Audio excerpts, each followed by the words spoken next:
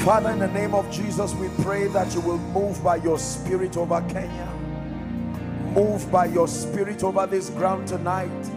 Let the sick be healed in the name of Jesus. Let the oppressed be healed in the name of Jesus.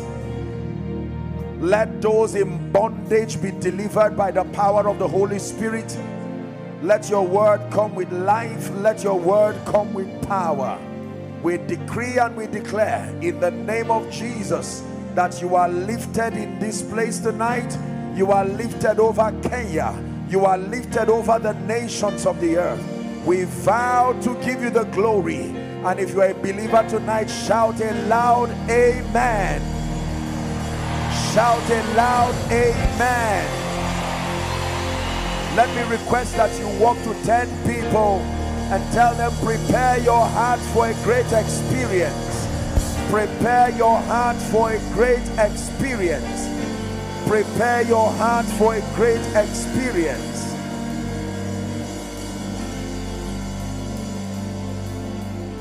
That's number 7. 3 more. I'm counting. Number 8. Number 9. Prepare your heart for a great experience. Now you return back to your seat, shouting, jumping, clapping, rejoicing in the name of Jesus.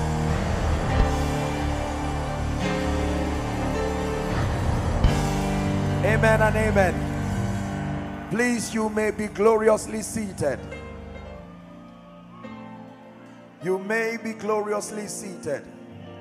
Thank you again, Reverend Julian. It's an honor to bring God's word to his people.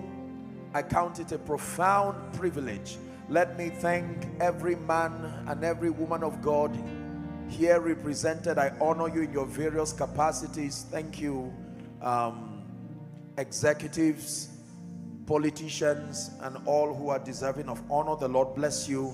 Let me observe all protocol for sake of time. We have a lot to do tonight, and I trust that God will grant us grace in Jesus' name. God is in a hurry to change someone's life. God is in a hurry to bring someone into a very strange season. If that person is you, can you shout a believing amen tonight? Amen and amen and amen. I'd like you to be very sensitive tonight, and from tonight and all through the conference, speaker after speaker, God has been challenging us. God has been building us, and this moment will not be less in the name of Jesus Christ. Ephesians chapter 4 and verse 13. I'm teaching tonight on the force of unity. The force of unity, in line with your theme, the force of unity. I want to show you something mysterious about this entity the Bible calls the body of Christ. The body of Christ. And whilst you are listening, I want you to expect that the spirit behind these speakings will rest on you. What you are receiving tonight is beyond a lecture, is beyond an intelligent communication of thoughts. We are ministers of the spirit. That means there is the life of God that flows like a river through the frailty of our speakings. And it is that life, that power that energizes you to walk in the reality of the truths that are being taught. Are we together? And I can see as far as my eyes can see. It doesn't matter how far tonight. Incredible, the people that are here. It's a sign of hunger, genuine hunger. When people hunger after the things of God, he responds. The Bible says, blessed are they who hunger and thirst after righteousness, for they shall be filled. It says, for everyone that asketh receiveth. You have come tonight, you will not go back disappointed. In the name of Jesus. Ephesians chapter 4 and verse 13, the Bible tells us, when you read the verses before 13, it says that he led captivity captive, the he being God himself, and he gave gifts to men. The gifts are not talents, the gifts are men. He gave men to men. Are we together? And then he says, some apostles and prophets and evangelists and pastors and teachers, and the purpose for which he gave them is found in verse 12, for the perfecting or the maturing of the saints, for the work of the ministry, for the edifying of the body of Christ. Verse 13, till we all come to a state in the spirit called the unity of the faith. The unity of the faith, and of the knowledge of the Son of God, unto a perfect man, unto the measure of the stature of the fullness of Christ. Hallelujah. So the Bible tells us very clearly that God desires that as a corporate body we come into the fullness of the measure, the stature of the measure of Christ. And there are principles that make for the believer's wholesome growth. The believer does not just become, the believer does not just emerge. There are spiritual principles that if you follow diligently, you will eventually emerge a giant in the spirit.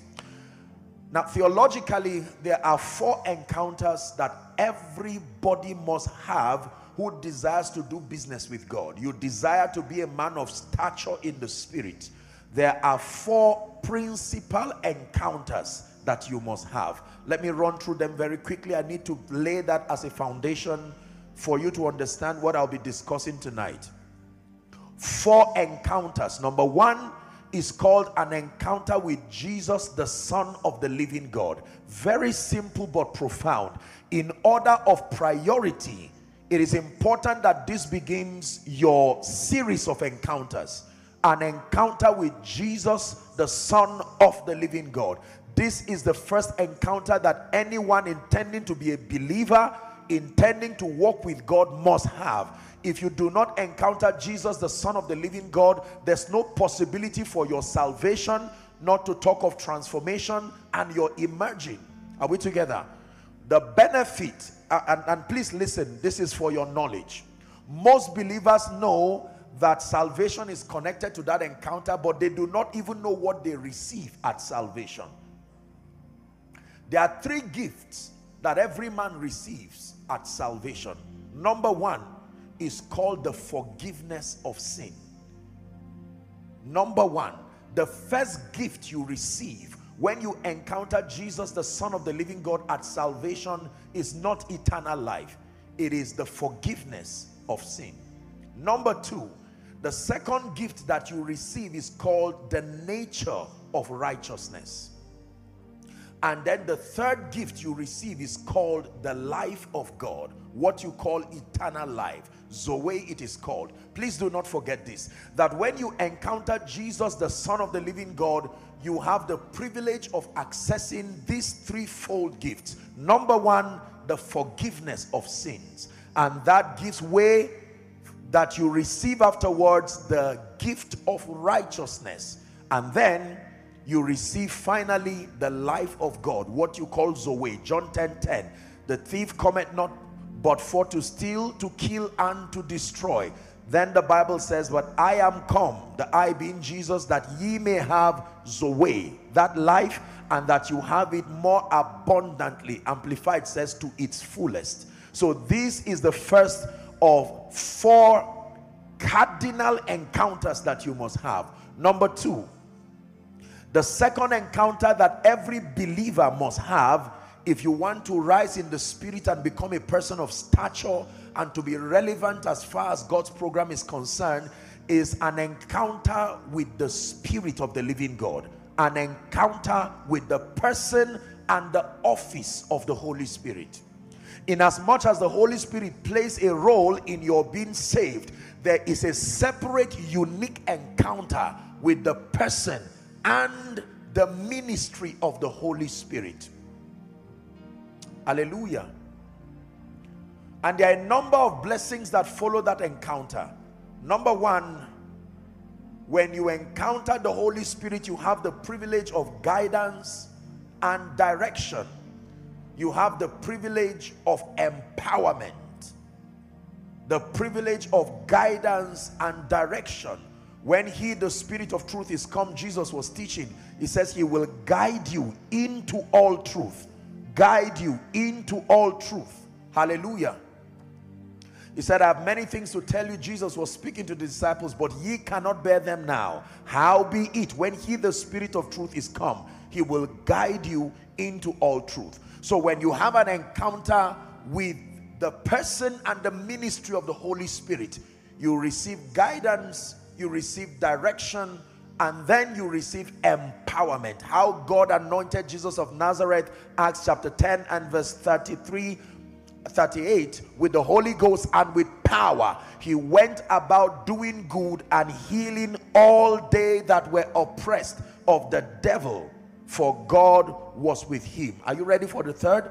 The third encounter that you need to have is an encounter with the Word of God. The Word of God, not as a person. The Word of God, the Logos, the thoughts of God, the wisdom of God, it is called.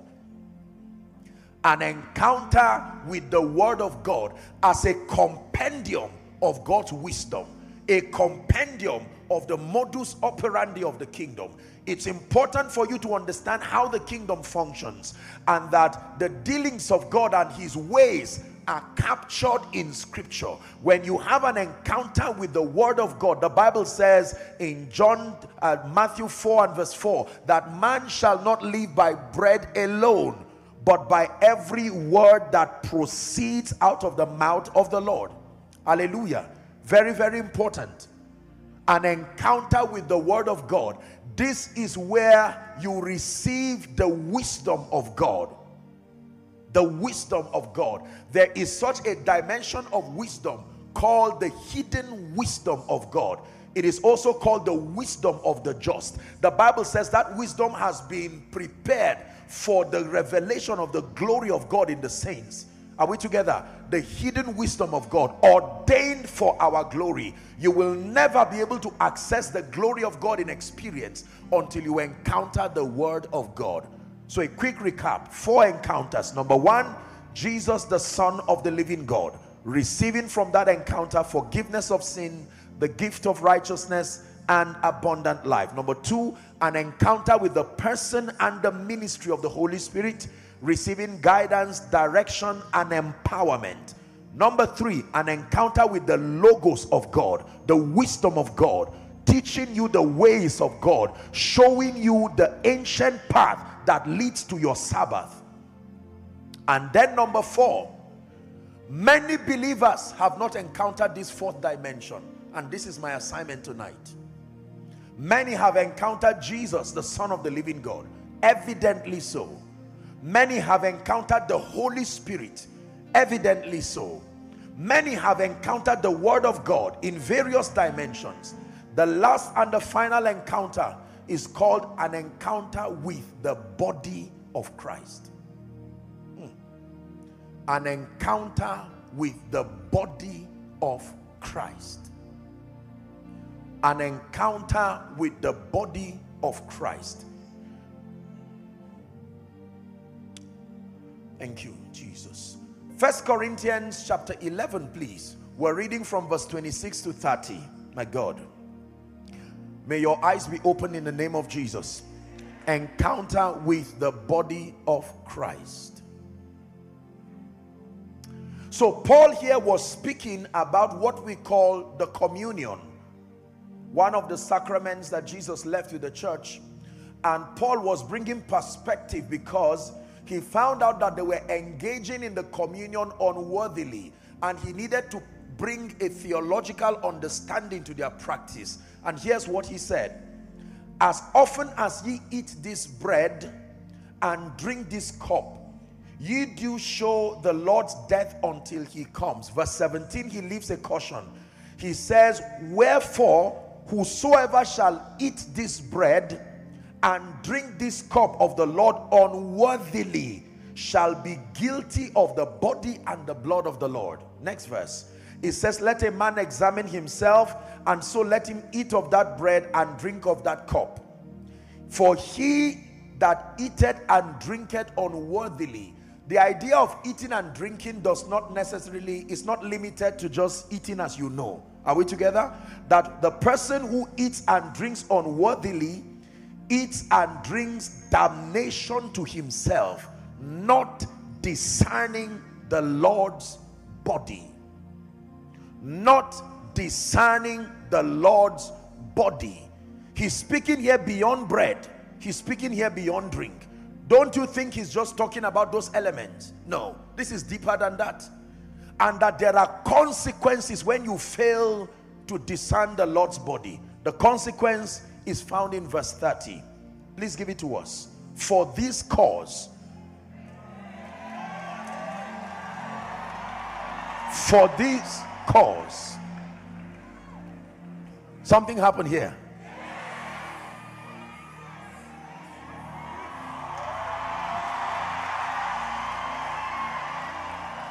Sit down.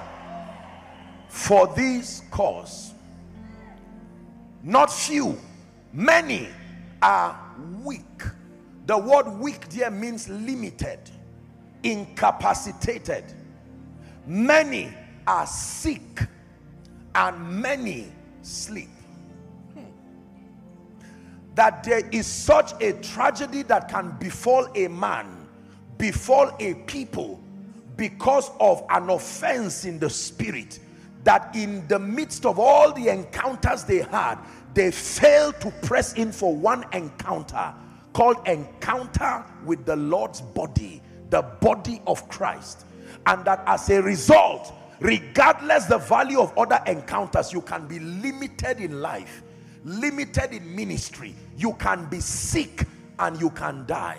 When last did you stand at the grave of someone and they wrote there dead because of the consequence of not discerning the Lord's body? When last did you see an individual limited and he admitted that the cause of my problem is not just witchcraft and Satan, that I have failed to discern this mystery called the body of Christ? Let's journey a bit tonight and trust God to give us understanding. Breathe, Lord, breathe.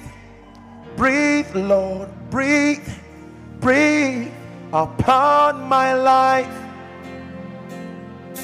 Breathe, Lord, breathe. Breathe, Lord, breathe. Breathe upon my life. I receive, I manifest your power and your wisdom, till the nations see Jesus lifted up, exalted. I receive, I manifest your power and your wisdom, till the nations see Jesus lifted up, glorified. Please be seated. Let's see how far God can take us this night. There are consequences for ignoring the provisions that have been invested within the body of Christ. There are consequences for ignoring the spiritual investments within the body of Christ. The Bible tells us that those consequences range from limitations in life and destiny to infirmities that plague our bodies, and sadly even death. Now, there are two facts that I want you to get as we explore this very delicate subject. Number one, that no single individual, please listen, no single individual can capture and reveal all the dimensions of God without interdependence on the larger body. No individual, no matter how yielded you are, no matter how prayerful you are, no matter how consecrated you are, it is not given to an individual to capture the whole of God as a person. Now, you can experience the whole of God, but it can never be captured in your own experience alone without leaning on the larger body. Are we learning? No individual can capture and reveal all the dimensions of God without interdependence on the larger body. The second fact that I want you to know tonight is that there are various dimensions of God that will be needed in your Christian experience that may not be captured in your personal experience with God. Let me take that again.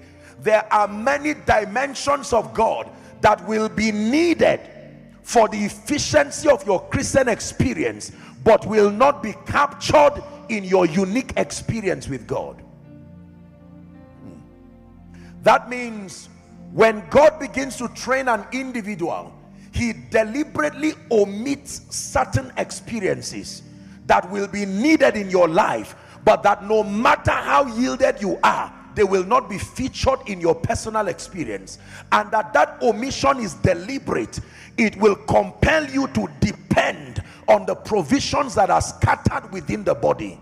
Are we together? So no matter how yielded you are, within the frame of your dealing, within the frame of your experience with God, there are certain dimensions of God you will never know from the lens of your experience, and that omission is deliberate.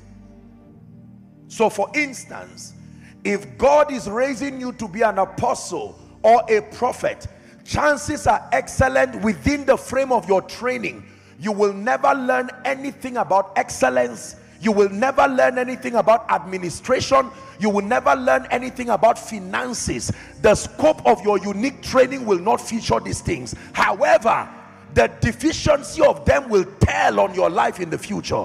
That omission is deliberate.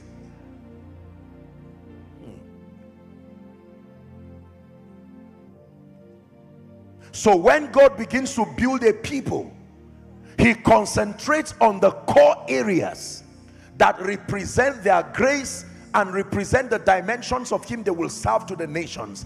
The dimensions he reveals to them is not all that they will need in their life. Now here's where the problem is. Because obedience produces excellence, you will find out that when you stay in the place of your training with God, there are certain areas of your life that will excel because you stayed there to learn. But the shocking thing is, as you progress, you will see that on the one hand, you are excelling as far as the areas God trained you in are concerned, but you will be failing in other areas. And when you go back to God and say, why this mix of success and failure, he will tell you the remedy to this condition is that you must encounter the body of Christ.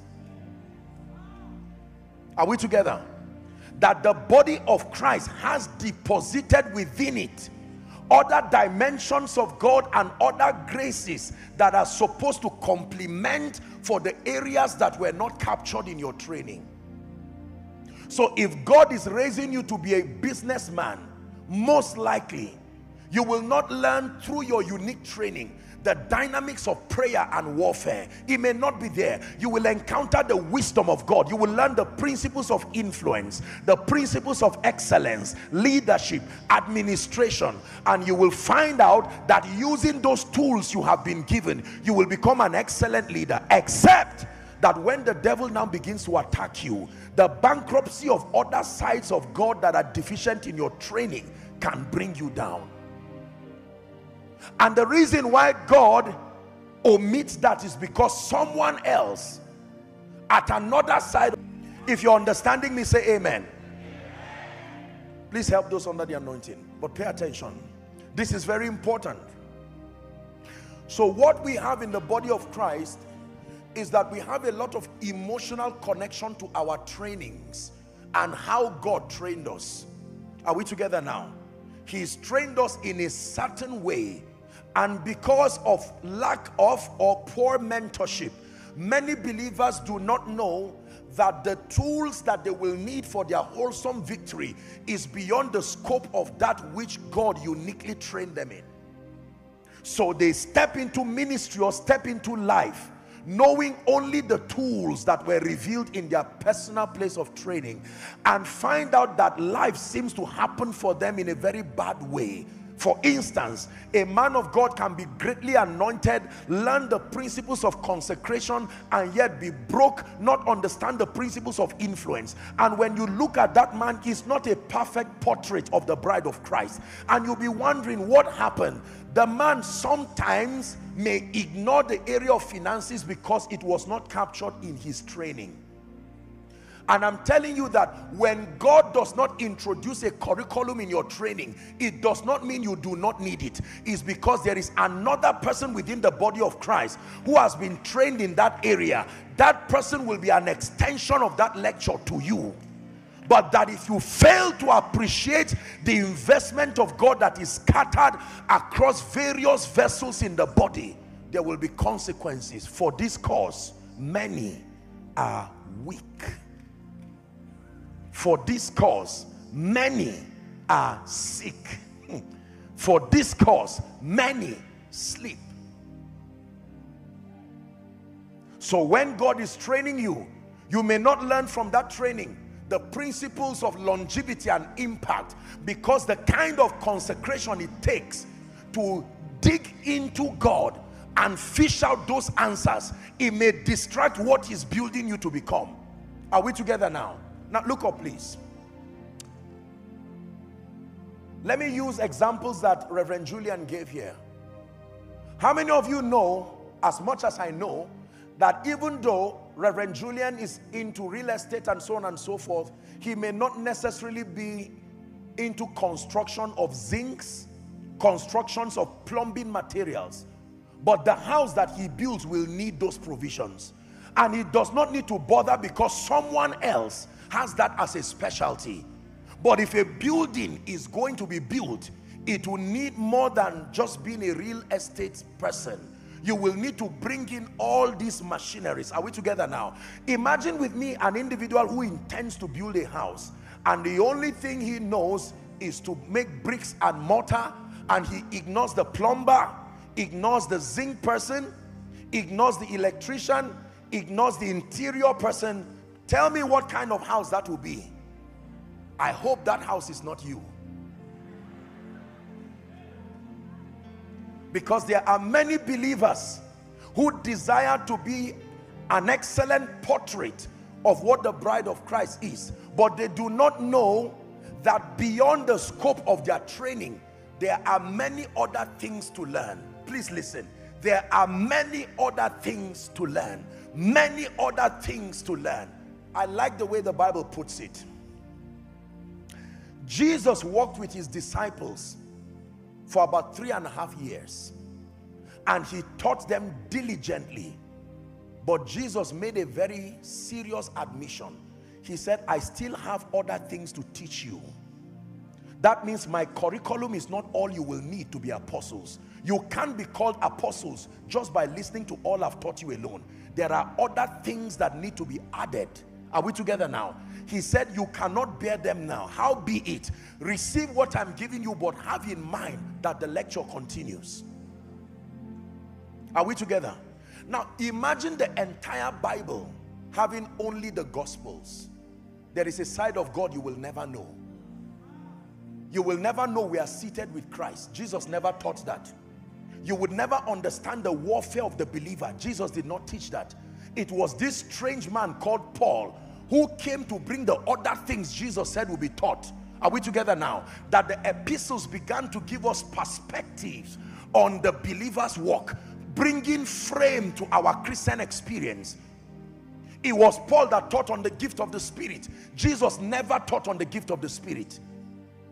It was Paul that gave definition to certain Christian experiences.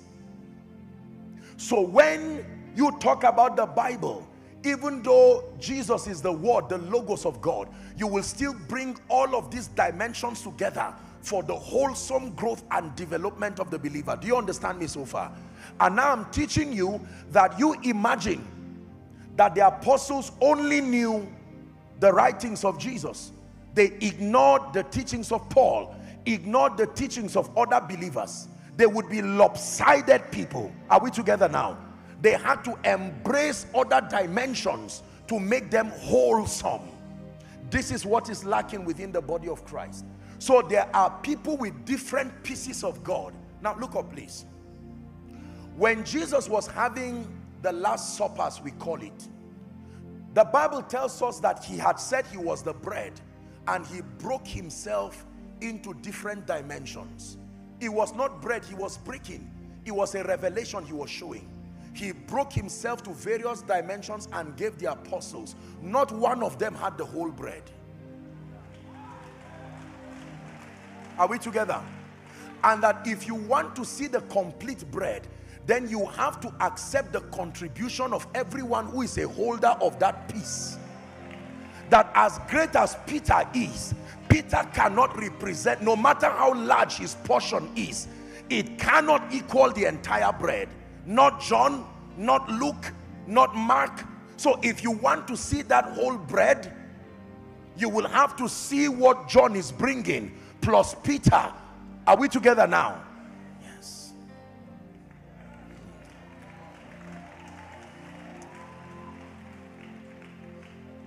Now, just because you saw Peter holding a very generous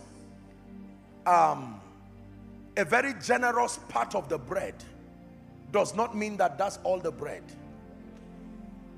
The challenge with the body of Christ is because of the excellency of our unique contributions.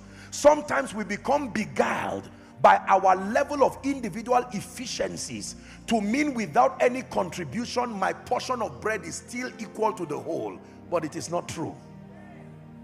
The best that anyone can be in this body is an effective member. An effective member. No one person equals the entire revelation of Jesus as an individual. Is someone learning now? So watch this. Jesus appears to Paul on his way to Damascus, and having encountered Jesus himself, the Logos of God, you would think that Paul should not need any man. Why would you need any other man after encountering Jesus?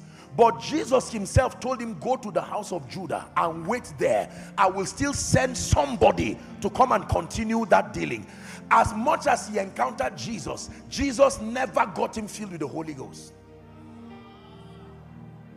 How do you encounter Jesus and instead of your eyes opening, you become blind? I thought when men meet Jesus, their eyes become open. But here is a man meeting Jesus and leaving his presence blind. And he says, not to worry. There's something I want to show you. Someone in my name, but not me directly, will come and open your eyes. And if you receive that man, you will receive the opening of eyes. Are we together now? If Paul rejected Ananias and said, I've met Jesus already, he would be a blind apostle.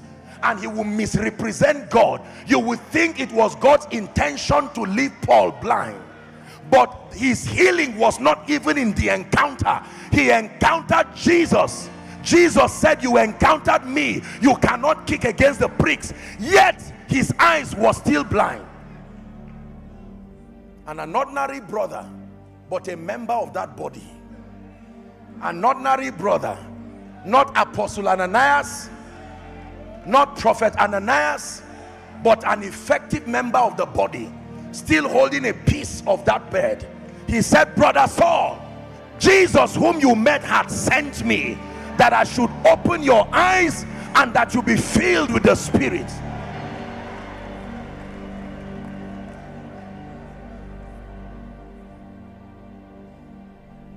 Yes, sir. Yes, sir. Yes, sir. Naaman, I know you are a great captain, but your intelligence does not capture within its experience how to be healed from leprosy.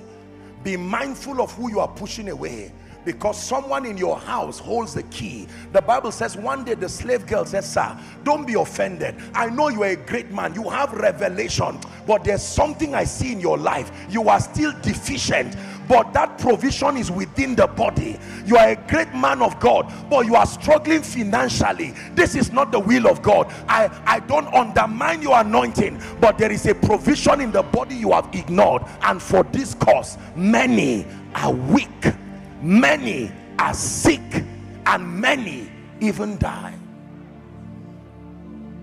Hallelujah. I know you are praying and fasting, but do you know there is somebody who has done business with God by covenant and has become an embodiment of the healing anointing?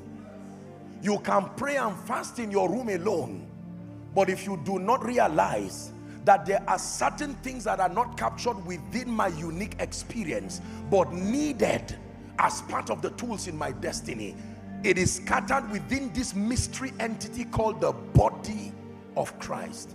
The grace for speed, the body of Christ. There are people who carry unique and strange graces. They through their pain, they cry to the God of heaven and he showed them a dimension of his power.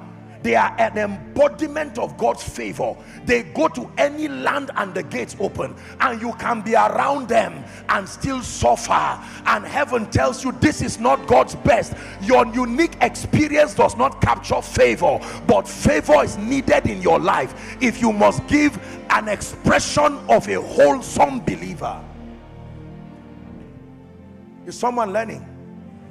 An encounter with the body of Christ. Now the danger is this: because you have obvious results in one area, it may beguile you to think that the areas that are deficient in your life will cover up by themselves. No, sir. No, sir.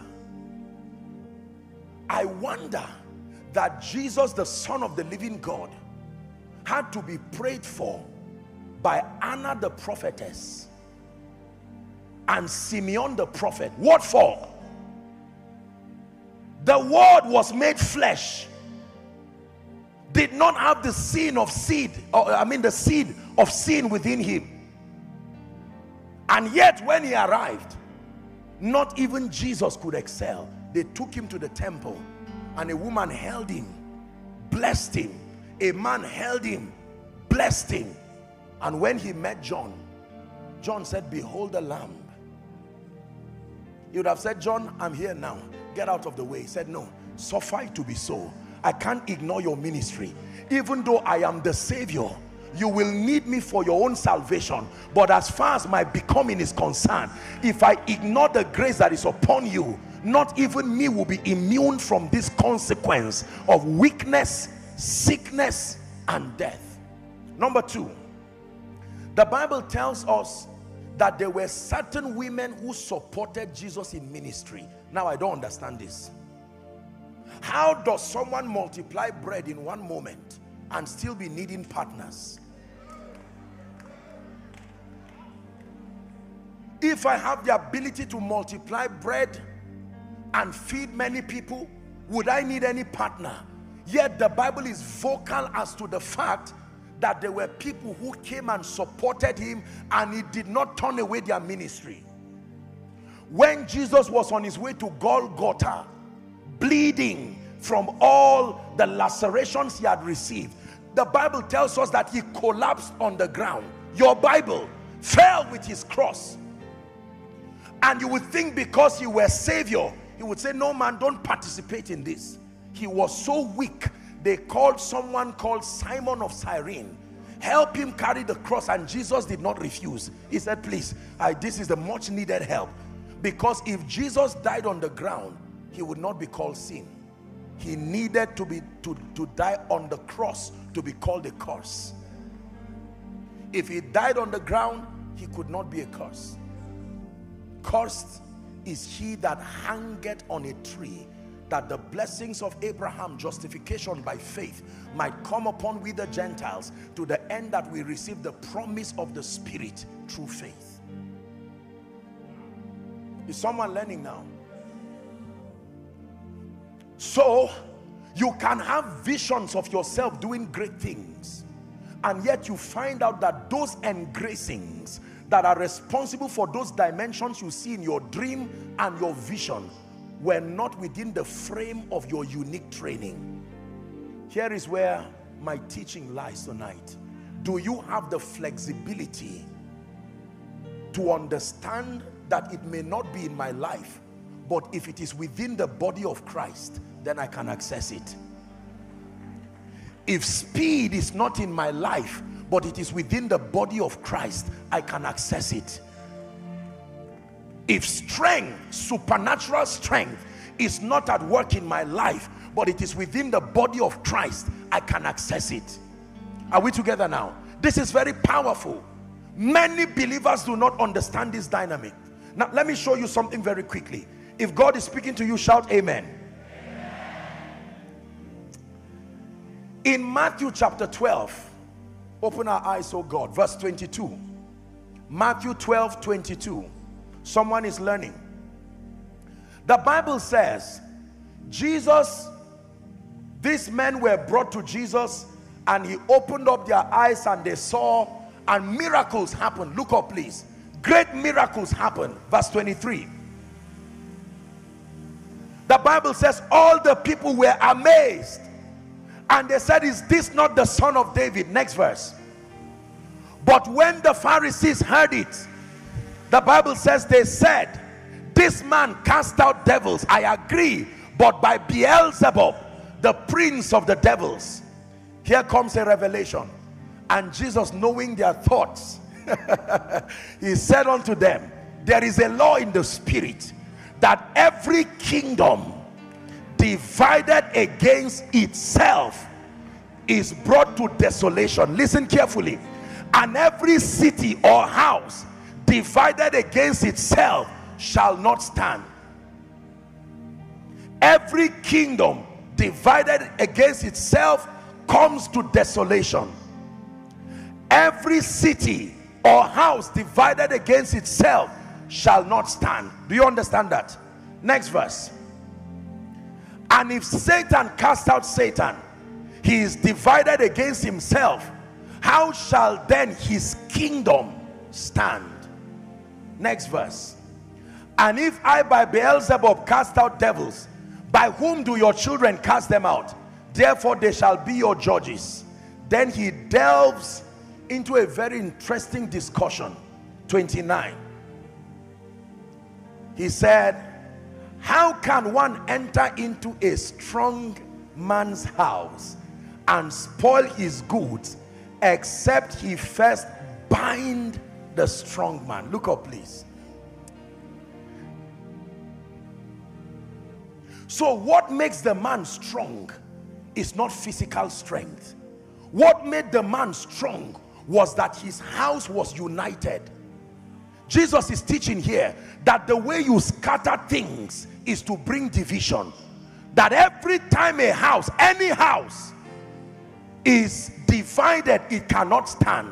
Then he says, when you come into a strong man's house, the only way to spoil that man is to do something. Give us that scripture.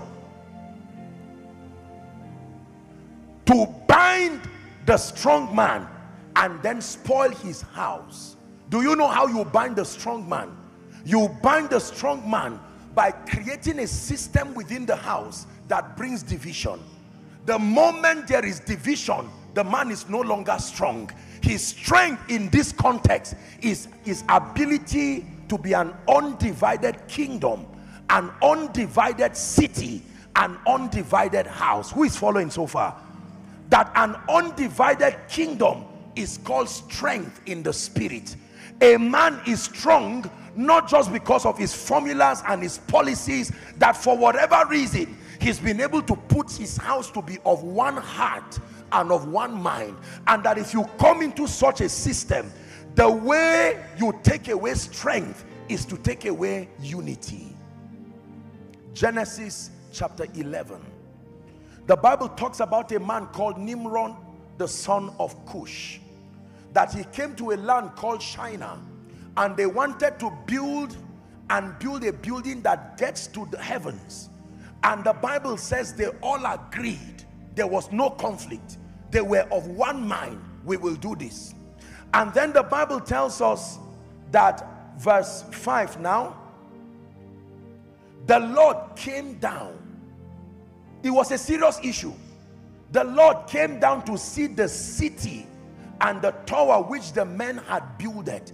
In the realm of the spirit, a building had already risen. even though they had not started. Their unity was that much strong that you could see it from the realm of the spirit that this project was done. Verse 6. And the Lord said, behold, this is the secret of their strength. The people is one. The people is one, and they have all one language, and this they begin to do, and now nothing will be restrained. Church of the Lord Jesus Christ, hear this. Nothing will be restrained from them which they have imagined as a united force to do. And the way God destroyed that project is that he confounded their language, so that there was no more basis for agreement and unity based on what the Bible reveals here. And the Bible tells us that that was the end of that project. Nobody fought them, no swords. Are we together now? But the moment there was division, the project died. Let me tell you this, ladies and gentlemen, unity is powerful primarily because of the unique spiritual investments that come from everybody that make up that team. There is a dimension of God's grace that you can never see until a people become united. In Acts chapter 2 and verse 1, the Bible says, and when the day of Pentecost was fully come, they were together in one accord. In one accord. The Holy Ghost seemed to be restrained from coming until he found this state. One accord. And the Bible tells us that when he came, verse 4, everybody within that room benefited from his coming. One accord. Are we together now? One accord benefited. The Spirit gave all of them utterance. There are many believers today, you have not become strong men. You know, when we say strong men, we mean it today to mean a demonic entity. No, no. When Jesus was talking about strength and kingdoms, he was saying it with respect to unity. I wish we had time, we would have gone to John 17 and you will read the prayer of Jesus. That is the real Lord's prayer. And he emphasized unity. He says, as I and the Father are one. He prayed a prayer for the church. He said that they may be one. There is a kind of glory the world needs to see, but that only happens when the church becomes one. Do you know why? Because there are several investments of the Spirit captured within your life that are not within the frame of my training with God, but are needed in my life. You may have heard me say that I am a product of many anointings. It is true. I have met Jesus. I've encountered the realm of the Spirit many times. But you would think in spite of my encounters should negate leaning to receive from the investment in the body. I am a beneficiary of the ministry of the body.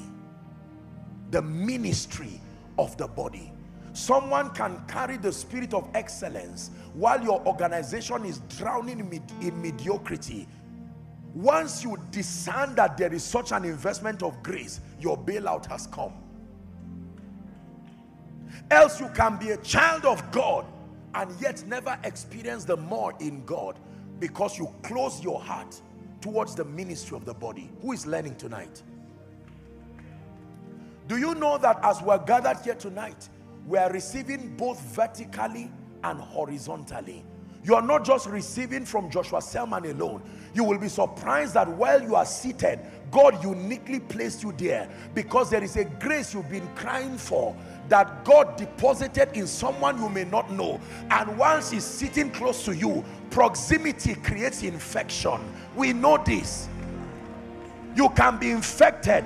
I don't want to catch COVID, but from a human standpoint, you stand close to someone who has COVID. It doesn't matter whether you believe in COVID or not, except you are operating by a higher law. Sometimes you do not even know you are infected with a flu. You still feel normal. Give yourself a few days. The implication of your proximity tells on your health. So whilst you are seated here right now, you will be surprised at what spirit transactions are happening. You came here a prayerless person, but you are sitting by a humble but powerful prayer warrior who has such an investment of grace. And once you are receiving, there is a sharing of the Spirit. This is what is called koinonia. It's not just limited to you and the Holy Spirit. There is a participation, a drinking from the same cup. Any believer who comes to a meeting like this and lives the same, you were cheated on two grounds. One, you didn't receive from God. Two, you did not receive from the body. Is it in your Bible that this body thing is so powerful that the Bible says where two or three, not one, not one. I am in you when you are one, but where two or three are gathered, provided it is in my name.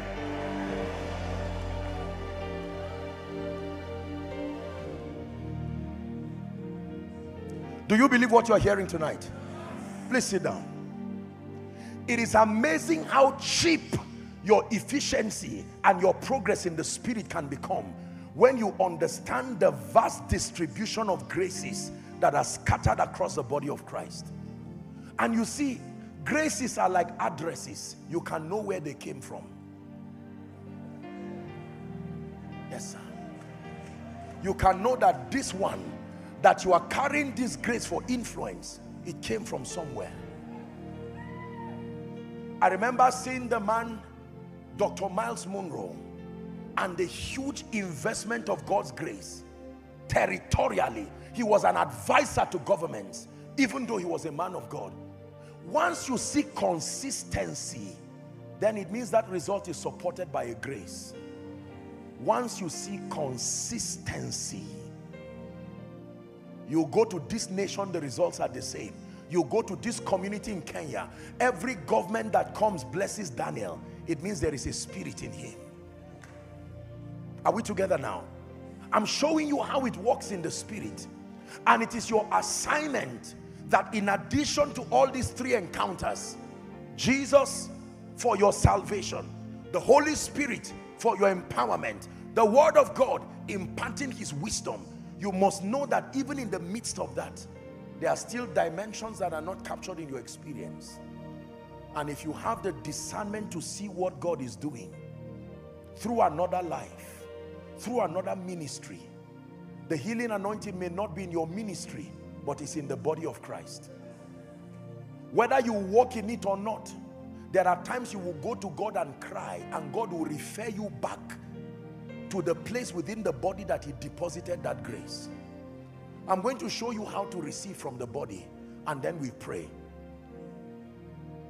Is someone learning? Because many of you are going to carry graces tonight. There are graces you did not come to this place with, but by this teaching you will be surprised. You will walk out of this place and, my God, resources.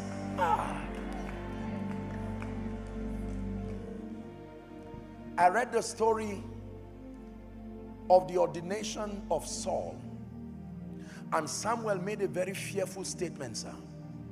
He said, is it not because God has anointed you not to be king, to be captain over his inheritance?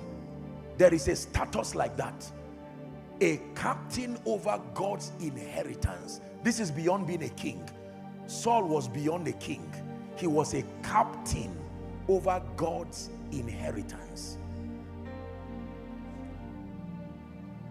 Do you know that he never saw a vision that he should go and meet Samuel? Whether he met Samuel or not was his concern. He chose as an act of his will. Why suffer and keep going round looking for a donkey? I know there is a way restoration can happen. It is not within our experience. Let's go to a man who carries this grace. Let's stop wasting our time. And the Bible says, as soon as they met Samuel, look how Samuel trivialized their problems. These guys had been 3 days going around, and Samuel said, leave the matter of donkeys. That is not why you came. Go up and I will tell you what is in your heart. You see, every mountain is relative to the grace that confronts it. What you call a mountain is relative to the grace at work in your life or absent in your life. There are graces that have been ordained within the body to trivialize mountains. They will move through it like the mountain. God, I can leap over walls.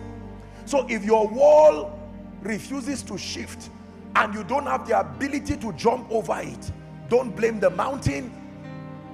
Blame your absence of not accessing the graces distributed within the body. Provided that possibility has happened to someone, the same Lord is rich unto all. In all honesty, and I don't mean to embarrass you, if your church is not growing, rather than saying, okay, I'm sure that it's just a unique thing God is doing with me, it's a lie. It's a flimsy excuse. There is the grace for increase. Truly, genuinely, there is. But it is within the body. It may not be captured within your experience, but it is within the body. And your assignment is to search with humility. In the parable of the 10 virgins, the Bible says that they were all virgins. At the beginning of the story, we did not know anything like foolishness and wisdom. We just know that they were all virgins. But the delay of the bridegroom separated them into wise and foolish. If the bridegroom came early, all of them will be called virgins. But because the bridegroom delayed, the extra factors that they carried began to reveal themselves. If life and time does not test you, you will all be called ministers of the gospel. But once there is an economic challenge, once there is an attack, it begins to reveal what you carried extra. Who is learning? That there are things now God is saying, get from your brother in the faith, get from your sister in the faith. You will not need it now. The bridegroom has not delayed yet. So you will not see the value of extra oil, extra wisdom, extra counsel, extra relationships. God has not yet asked you to go international in your ministry. You will not see the value of having diplomats as part of your team. But when the bridegroom delayed, the Bible says for some, depletion began to happen. Are we together now? And when that happened, they became foolish, and they went to the ones who were wise and said, please help us. They said, we're sorry, we carried enough just for ourselves. However, let me give you an advice. It says, go to them that sell. That means it is not within your space, but it is still available. There are some people called them that sell, and buy for yourselves.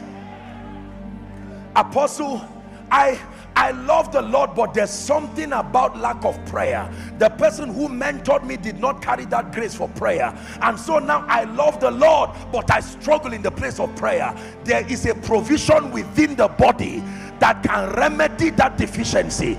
If you have the humility to discern, you can contact genuine prayer fire, and even though your background did not give you that opportunity, you can outsource help within the body.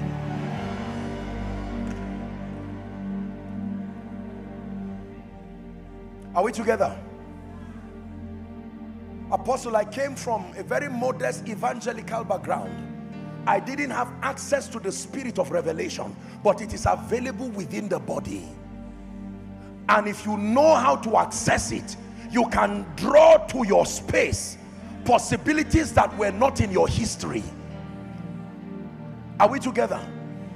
Apostle, God showed me what Reverend Julian is doing now, and he said, this is what I'll be doing across the nations. I agree with you, but that vision may never come to the light of day because you have not accessed the graces responsible for this kind of results.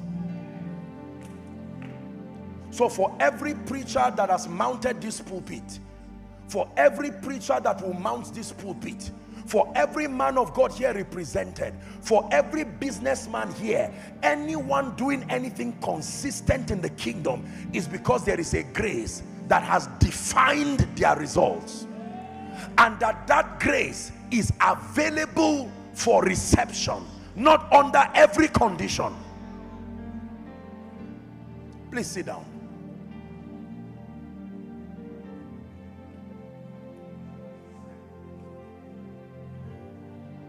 Is someone learning? Someone shout, he said there is a way out. Yes, sir. I've not been able to get land. There is a way out. My brother, you are struggling because you have ignored the body of Christ. There is a way out. Someone within the body has done business with God in deep waters and has accessed that grace. Why reinvent the wheel when the grace is already available? Apostle, my son has been so sick. We came from a family that we've been plagued by all kinds of witchcraft. I tell you, it's because you still want to remain in that situation. Someone used his own pain to search, and they have found God as the Lord of Sabaoth. They have found the deliverer through their pain, and they can serve you with the grace that is a testament of their own story.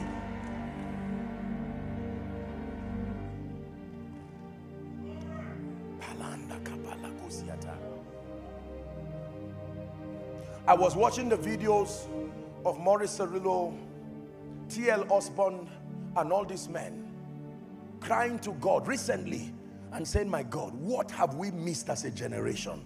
What did these people get? Thank God for the healings we're seeing, but there is something we've not touched yet. We missed something. And admission is the first key. Once you admit that it can be, but it's not yet, there is something. They laid hold on eternal life. It was evident. These guys will go to nations and shake it upside down. They would dare to call the sick to come out, bring a blind person out, bring a crippled person out. For most preachers, you try that today and that could be the end of your ministry. No, our confidence has been dampened because there is a substance of reality that we're yet to hold on to. And I'm telling you that these graces are available, embedded in this mystery called the body of Christ. The body of Christ is beyond a gathering of people. It's a convergence of spiritual experiences. It's a convergence of graces.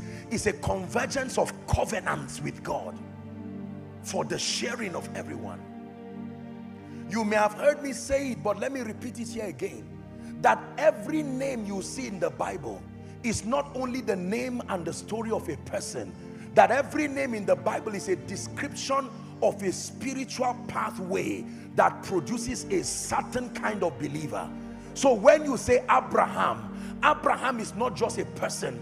Abraham is a compendium of an experience with God that can make a man become a commander over God's inheritance.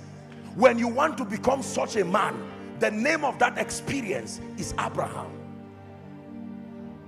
Esther is not just the name of a woman.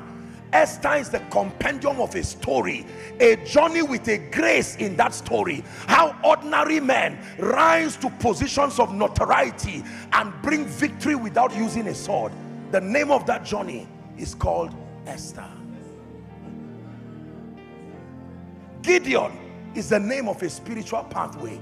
Elijah is the name of a pathway. Joseph is the name of a pathway. Let me tell you how you know the Holy Ghost is the one training you. You will find a parallel of your training. There must be a name in the Bible that your experience must look like. Eventually in the course of that training, you will see Joseph. Imagine, it is not the person Joseph, it is the experience Joseph. Rejected by his brothers, went down on account of his integrity. I see Joseph forming there. I can use scripture to tell you, not predict, not prophesy, tell you with precision by wisdom that this is your end. Victory and glory and honor is what is waiting for you, even in a strange land, because I see from your experience that this is a journey called Joseph. So if you tell me about Potiphar's wife, I tell you forget about that. I already see the end of your journey, because the things that are written aforetime, they are written for our learning, that we through patience and the comfort of scripture might find hope. You believe that? Shout amen. Please sit down. We're about to pray shortly. I'm saying this to you because for some of you, you came here and you've been asking God to give you a definition of this thing you are doing with him. It seems to have no name. I'm giving you a name. The name of this thing you've been doing with God is called Esther. For some it is called Ruth. For some it is called Deborah. For some it is called Elijah. For some it is called Peter. I know you had an encounter. You who once hated church, I see Paul forming there. I see an apostle rising from the ashes of those experiences.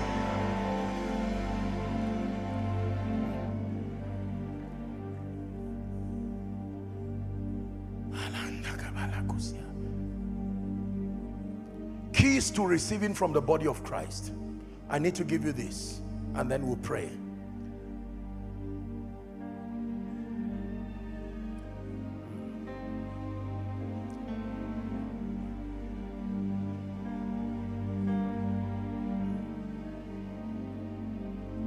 I'm seeing a river.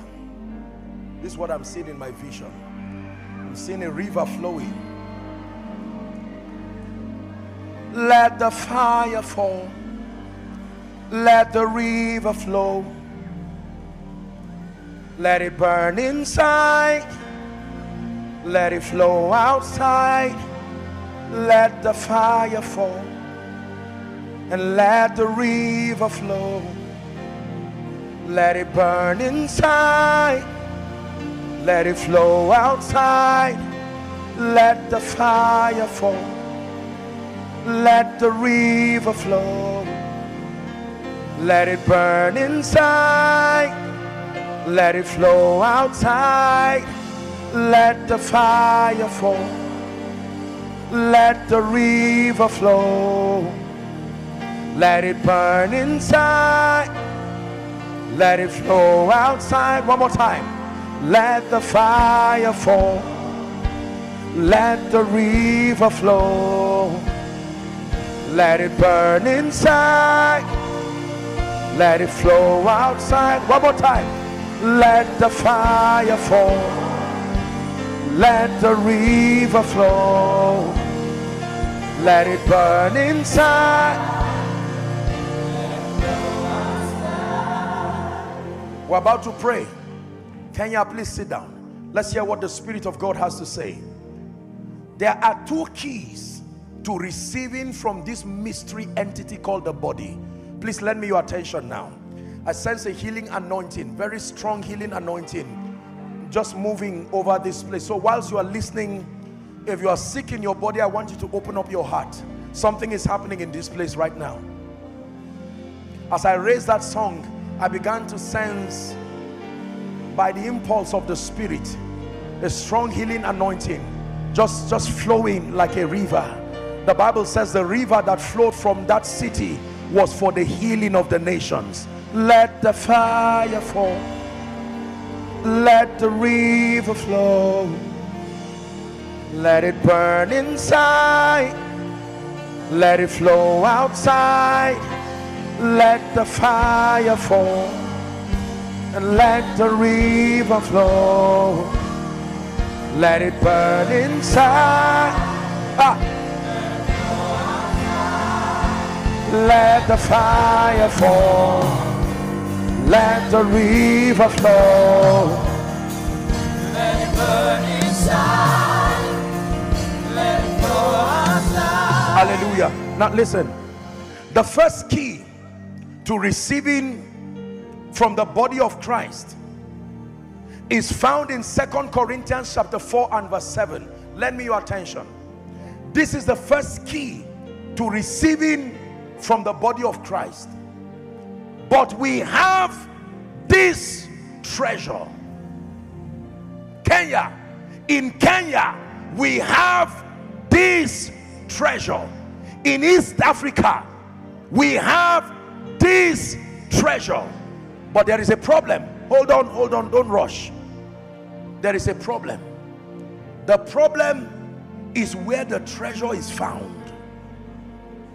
The treasure is found in earthen. And this is a serious problem. The fact that the vessel is earthen, I wonder why God would put such treasure in earthen vessels. I thought that such a treasure, like the investment of the Spirit, should be found in some kind of glorious vessel. But out of all the vessels available, God decided to use an earthen vessel called a man of God, an earthen vessel called a Kenyan, and invested this treasure. The Bible says that the excellency of power may be of God and not of us. Who is learning now? You have to be aware that the treasure is real, but it is hidden in earthen vessels. Do you know what that means? Sometimes the vessels that are carrying it may not even be whole. It's like clay. Have you seen a clay pot? Sometimes you see cracks around the edges, but there is still treasure inside. That means be aware that the vessels that host these graces are human. They are limited. They are men, and their imperfections will tell at various stages. Is someone learning now? The first law of receiving from the body is to take away this obsession for godlike perfection. It is not a journey to endorse licentiousness, but for as long as you are looking for perfect vessels, you will die with the treasure close to you and never access it. The treasures are in earthen vessels. Earthen vessels. Earthen vessels. Earthen vessels. Judges chapter 14. Let's hurry up. Judges 14. I'll start my reading from verse 1. Samson, the Bible says he went down to Timnah and saw a woman there, one of the daughters of the Philistines. Wonder what took him there. That's for another day. But the Bible says he went down there. Are we together? And the Bible says, verse 2, he came and told his father and mother, I've seen a woman, the daughter of the Philistines, go and get her for me to wife. Verse 3, the Bible says the parent said, is there nobody somewhere? Why are you going to uncircumcised Philistines? But the story that represents my emphasis is from verse 4 now. Give it to us, please. The Bible says God was orchestrating that so that there will be an occasion to end something. Are we together now? Verse 5. When Samson went down, he was on his way. The Bible says, behold, a young lion roared against him. Verse 6 now. The Spirit of the Lord came mightily upon Samson. Watch this story. And the Bible says he would rent as he would have rent a kid. He had nothing in his hand, but he did not tell his father and mother what he did. Watch this now. So Samson is on his way to go and visit this lady, and a lion came out, and the Bible says the Spirit of the Lord came upon him. He held the lion and tore the lion with his bare hands and kept quiet. The Bible says he went down, he talked with the woman, and then he returned. Verse 8, let's hurry. After the time he returned to take the lady, the Bible says he saw a mystery, that the lion he had killed had become a carcass. Everybody say a carcass. You know what a carcass is? Rotten flesh. But the Bible says he saw something else there, and behold, there was a swarm of bees and honey in the carcass of the lion. Now, I do not understand. I'm not, I don't know, those who study bees are called what? Whatever they are called, we know there are people like that. Are we together? So, do you know how smelly a carcass is? And of all the places bees can deposit their honey, they have lush green trees. But they left those trees and they went inside a carcass and deposited honey within the carcass. And the Bible tells us, verse 9, that he took thereof, he reached into the carcass and took honey there, and he went on eating the honey. And he came to his father, his mother, and he gave them, and they did not eat, and they ate, but he did not tell them where he had taken the honey from. That honey you are enjoying now, That grace for speed you are enjoying now, it was from a pastor who has temper but still anointed. The man can be angry, but I know that beyond the anger there is still an anointing there. I endured the anger to have taken the carcass. Now you are enjoying the grace for speed. I may not tell you the story that brought it, but out of something strong, in fact out of something rotten, has come something sweet. Please sit down. The first key to receiving from the body is to realize that the treasure is in earthen vessels. I always see this man in my dreams, and I see him imparting grace upon me, but the man insults everybody. Now that's not the best of a Christian portrait, and whoever that man is, we pray that he will grow. But for the time being, Elisha, if it is a double portion you want, endure the anger of this temperous but heavily anointed prophet called Elijah. Do you know what it means to walk with Elijah? At his anger, he called down fire on 50 people, then 50 others. The third says, no, we were sent. It's not, I mean, if we're not sent, we have no business coming to you. And now you are walking with such a man. What will happen to you the day you annoy him? And yet Elisha endured. I understand that the sons of the prophet were justifiably offended. It seemed to me like they were offended. God is coming to take your mentor and your father. Let him even go so we'll rest. What a temperous man. And yet Elisha will be there. Don't make me angry. I'm sorry, sir. And you are wondering, are you such a foolish man? He knows that even though the vessel is earthy, there is still treasure within it. Are we together now? It is amazing how that believers think that just because an individual is anointed, it means that the person may be flawless with godlike perfection. Now, please do not get me wrong. I'm not endorsing licentiousness and carelessness. Not at all, not ever. But I'm telling you that the reality of these vessels is that proximity reveals flaws. The closer you come to these vessels and you see their humanity, one day the man will shout at his wife in your presence, and you will compare the one who took somebody out of a wheelchair to this one who is saying, why are you doing this? And yet you are supposed to keep quiet and still honor the person. That is the law that governs receiving from the body of Christ. Many people cannot receive from Christ. They think, do you know, even if Jesus walked upon the earth, there are people who will not receive from him. A man who wakes up one morning and rolls a whip in a temple and begins to flog everyone, why didn't he report to the authorities of the day? He flogged the people and overturned the tables. Then next moment you are seeing him with a woman alone at the well. Then next moment he enters the house of Zacchaeus, and for hours he's the only one inside the house.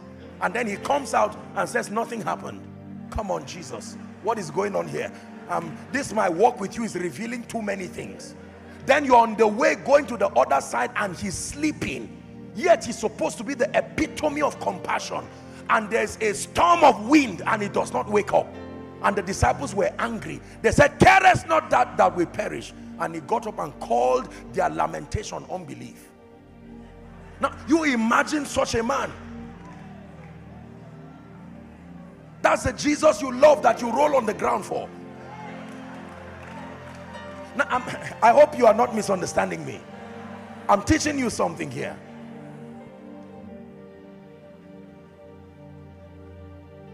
Apostle, I wish you know the kind of pastor I have. If he's ungodly, leave. I'm not talking about ungodliness. I'm talking about people with a genuine passion for God who are just sincerely human. Did you hear what I said? Don't endorse nonsense and say Joshua Selman said just endure. No, there are evils to depart on from day one. Run away immediately. But I have found this to be a great key. I have received from various kinds of graces. I remember one time many years ago, I wanted to see just an old man that I used to know, and it took a long time. I had to stay and wait a bit, and you would easily be offended. But then the man came and he prayed for, and it was just a seed I wanted to give him. And he came out and prayed a very simple prayer. But I made up my mind that I would not be offended. He was carrying a grace I was looking for, and I humbled myself to receive. There are many people who want to receive graces at their terms. Don't keep me waiting. I'm going somewhere. Unfortunately, it does not happen that way. Pastors, as much as possible, let's make it easy for people.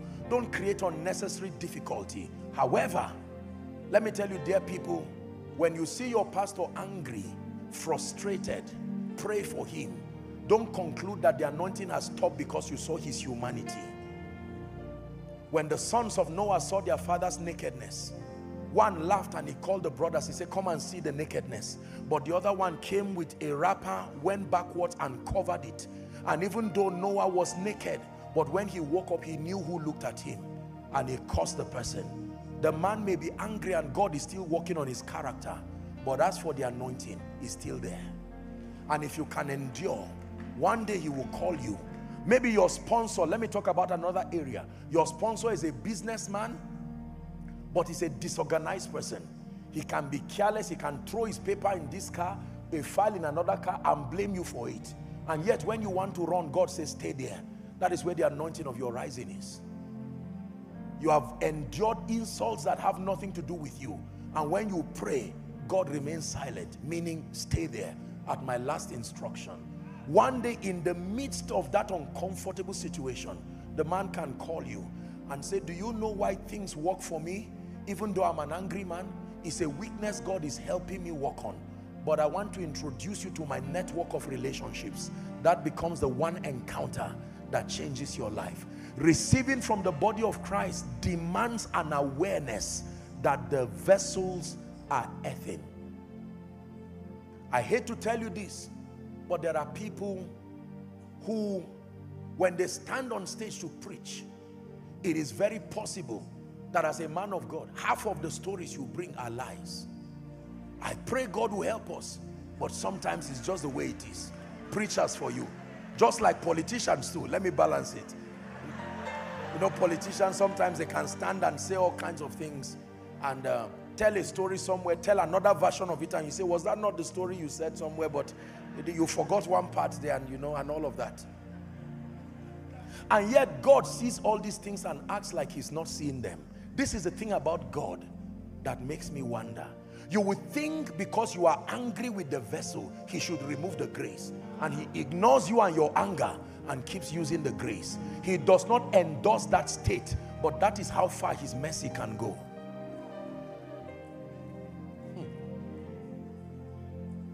Are we learning? The first key to receiving from the body of Christ is to understand that the vessels are earthen. They can be weak, but provided they are sincere towards God, they have that grace, and it is accessible if you can endure. Number two, the second key to receiving from the body of Christ, I wrote here, look for and focus on Jesus. Look for and focus on Jesus. You go to a church, if you look for tribalism, you will find it there. If you look for sentiments, you will find it there. If you look for Jesus, you will find him there. In fact, quite honestly, if you look for Satan, I hope you don't find him there. But there may be one nasty member of that church who will refuse to leave, but to keep causing trouble. All there. And yet the Bible calls the house a great house and acts as if all the vessels are gold. He tells you some vessels are gold, some vessels are silver, some are wood, some are clay. Yet he calls the house a great house. The house is great not because of the vessels. The house is great because of the builder.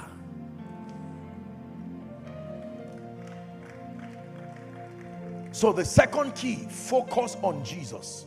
When you focus on finding Jesus, you can endure anything that is not him and find him. Revelations 1 from verse 12. And I turned to see the voice that spoke with me. And when I turned, the first thing I saw were 7 golden sticks or 7 lampstands. And the Bible tells us at the end of that scripture that the lampstands represent the church. In the midst, I like this, of the candlestick was one like the Son of Man. In the midst of that church, they don't know so much about finances, but in the midst of that limitation, if you choose to see Jesus, you will find Jesus.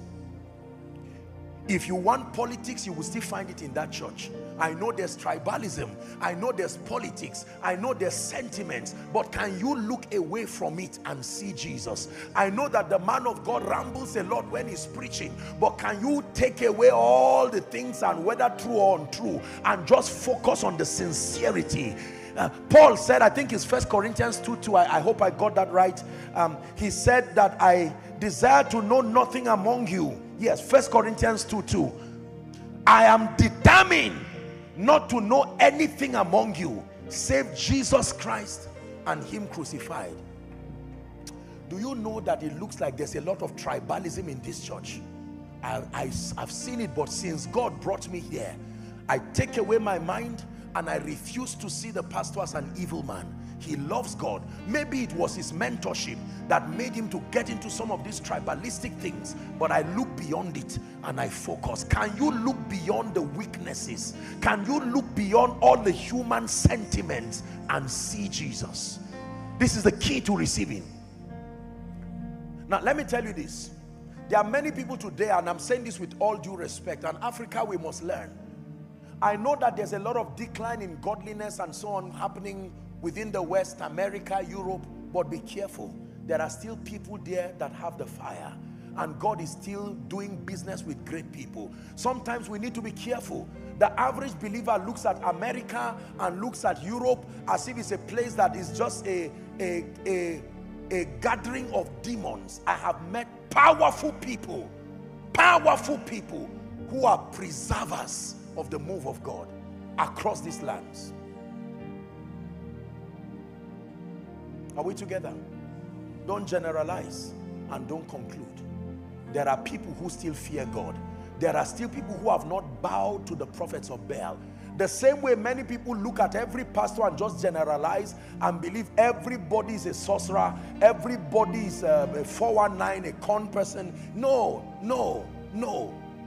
Don't allow your pain stretch too far and make you see that everyone is a devil. There are still people who have not bowed to Baal. There are still people holding on to integrity and a pure conscience as they serve God. Are we together now? Yes. Not everybody who prophesies got his power from the water or wherever. No, don't demean people's sacrifices.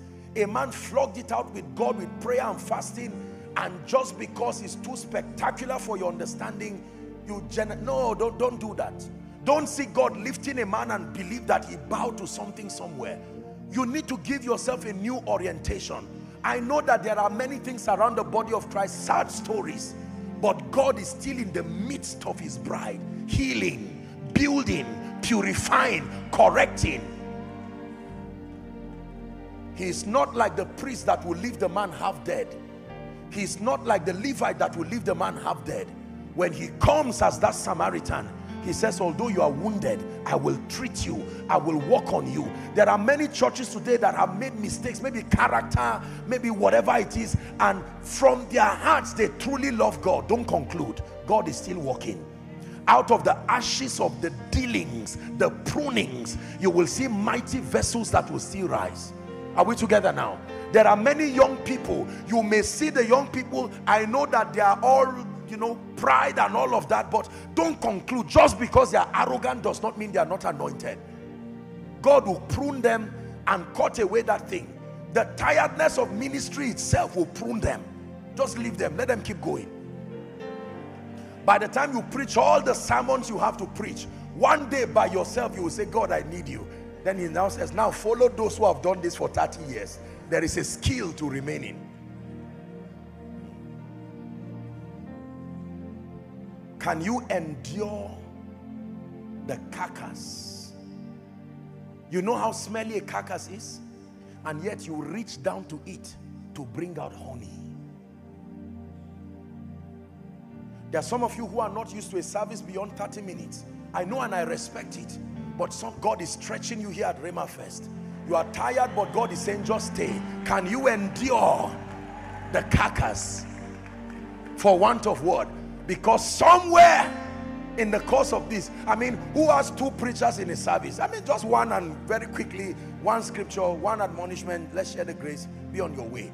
And here you are seated from morning to afternoon. Just when you are about to rest, something comes in again. Now God is bringing another dose.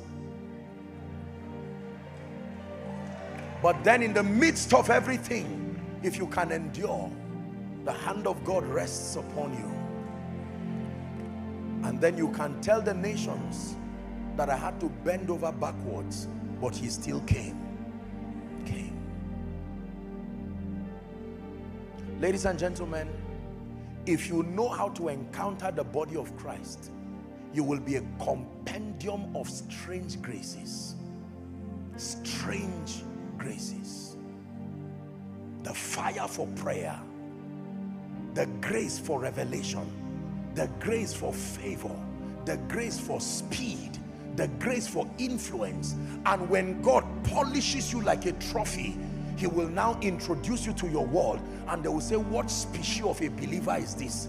You will tell them he's one who has encountered Jesus, the Son of the living God, one who has encountered the person and the ministry of the Holy Spirit, one who has encountered the wisdom of God through his word, and in addition, one who has encountered the body of Christ.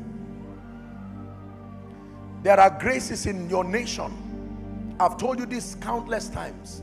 I've studied a bit about the story of the move of God in Kenya. It is amazing the kind of people that God brought forth from this land. Connecting to other African nations, yes, but mighty moves. Some of you who are even used by God here, you've not studied the history of the move of God within your land. And there are people who carry this like an Olympic fire. And do you know that some of those graces are still hiding in vessels? Some of them are old now, like our Father in the Lord and many other fathers. And you know, when the fathers lift their eyes to see, they are searching. Is anyone discerning enough to realize that there are still treasures in earthen vessels? The old man may not be in active ministry again, but he had a covenant with God that you will never see shame. And every time shame would arise, that covenant will rise. You can receive from that covenant. One day you can meet him and say, sir, I have seen the grace of God upon your life. 50 years in ministry, no scandal, no shame. What grace? What do you have to tell me? And what impartation will come upon my head? And the man will tell you, when I was a young man, I met one prophet or a man of God who has gone to be with the Lord. He spoke to me and blessed me. And you say, please, can you transfer that grace upon me? And with one prayer in the presence of honor, receiving from the body of Christ, you will add to your space graces that were not in your personal dealing with God. I read in my Bible that I shall be exalted above every nation of the earth, and that these blessings will come upon me and overtake me. From my background, I did not see many people who carried this grace for influence. So I had to search with hunger, first from scripture, and then through the materials of people with proven track records. I found one of them, the man Miles Monroe. I sought that grace with hunger and with honor. The day the grace landed, I knew it landed. You don't just stand before kings and nobles because you are anointed. No. The grace on you defines what comes to you. Are we together? I knew that if I was to walk in the authenticity of my call, I would need to speak to people beyond members of a church. I would need to speak to powers that be. I would need to speak to captains of industry. But you need the grace that elevates you to that position. That grace was not in my initial experience, but being that it was within the body of Christ, honor attracted it to my life. And I'm thankful to God for his mercy. Someone came tonight to receive something that may not be within the frame of your walk with God, but your ministry and this season of your life desperately needs that grace. Desperately. You've been running your business and losing and failing. Stop trying. There is a grace and there is wisdom connected to that grace that can give you rest. I was very honored at the bishop who gave the testimony before I came here. Very, very profound. And you will think because I was the one who God used, I see these things every day and all the time, but I confess to you that I never get familiar with this. Sometimes I wonder myself that just one declaration, but is it really just one declaration? No. No. Be blessed. And the person just says amen, and that's it. And that amen you just heard is beyond just the words of a man. It is grace flowing through words, resting with no particular individual. Whoever opens his heart becomes the recipient of that grace. Hallelujah. I'm a product of many graces. I have profound honor for the investment that God placed within his body. I covenanted with God in prayers and tears that I will never meet anyone twice for that person to be blessed. No. That if I encounter you once in the name of the Lord, something must happen in your life. We're about to pray. I hope I've not bored you tonight, because I'm going to be requesting that we hold hands and pray for 5 minutes, and then I'll minister for another 5 or 10 minutes, and then we're done. The reason why you are holding hands now, you know. If you can rise, let me please request that you rise. You are not just looking unto me. Ultimately, we're looking unto Jesus. But once you are praying in the spirit for the next 5 minutes, what you are saying is, Lord, what grace did you place upon the man by my left and the man by my right? Even if it's your husband, even if it's your wife, this is a spirit thing. What grace have you placed upon that individual? I open up my heart and I receive. I receive with humility the investment of the Spirit, a representation of years of pain, covenants, dealings. I receive by faith. Go ahead and pray in the Spirit. Go ahead and pray in the Spirit.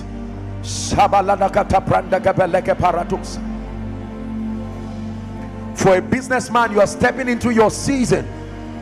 For a man of God, you are stepping into your season. Graces are abundantly available within the body. For this cause, many are weak. For this cause, many are sick. For this cause, many ministries, many sincere believers, limited because they've not tapped into the supply that is within the body, absent in your life but available within the body. Take a moment and pray. Cry from the depth of your heart. Pastors, pray. Leaders, pray. Politicians, pray.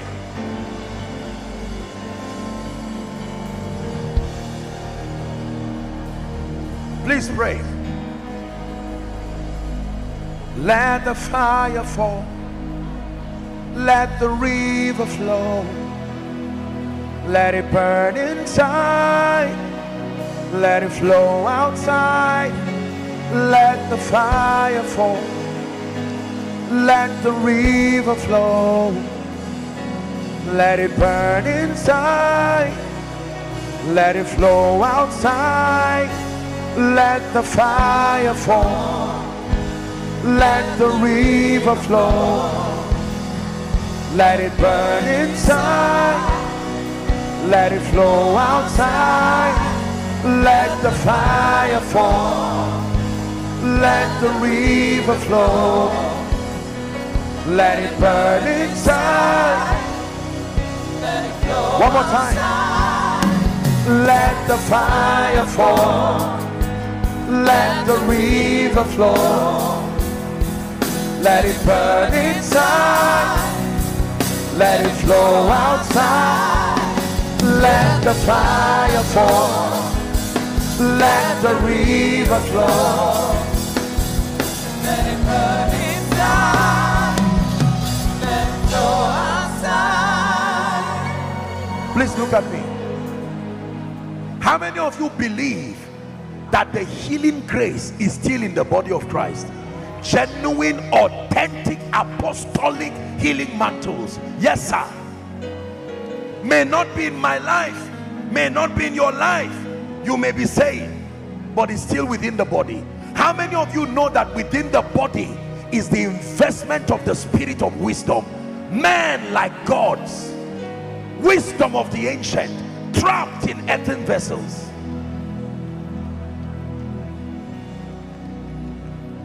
There are men and women who have accessed the grace for wealth, authentic prosperity, genuine wealth. Doesn't matter what nation. They have mastered the art of opening the two-leaf gates of nations. Not in my life, but available within the body. And that through honor, through discernment, you can receive. You're going to pray a prayer. Father, every grace that is upon this ground that came by God through Christ and is not at work in my life, I open up my spirit to receive. Go ahead and pray. Not just from Joshua Selman, not just from the ministers that have come or the ministers that will be coming, maybe from your neighbor, maybe from your spouse, maybe from your colleague. Every grace available for my wholesome victory, for my efficiency within the body, authentic, genuine grace that is not at work in my life, I open up my heart. Someone take a minute to pray.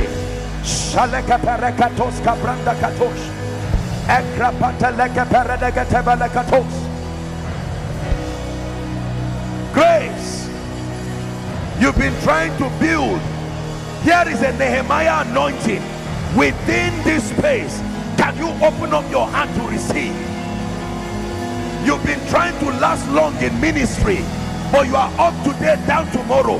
Here are fathers within this place, testaments of endurance, that you can do ministry with purity, do ministry with sincerity.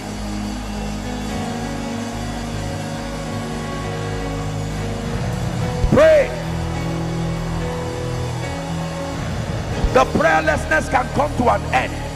God has already invested grace. There are careers of the spirit of prayer and supplication. It can be deposited tonight, this moment in your life. Someone pray. Someone pray.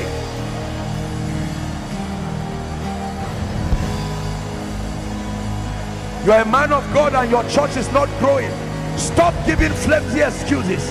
There are people who have gone to strange lands and God honored them there, gave them the nation for their possession. Pray. Every grace that is available in Christ, deposited within the body of Christ, needed for my life, needed for my rising, needed for my excelling, I open up my spirit to receive.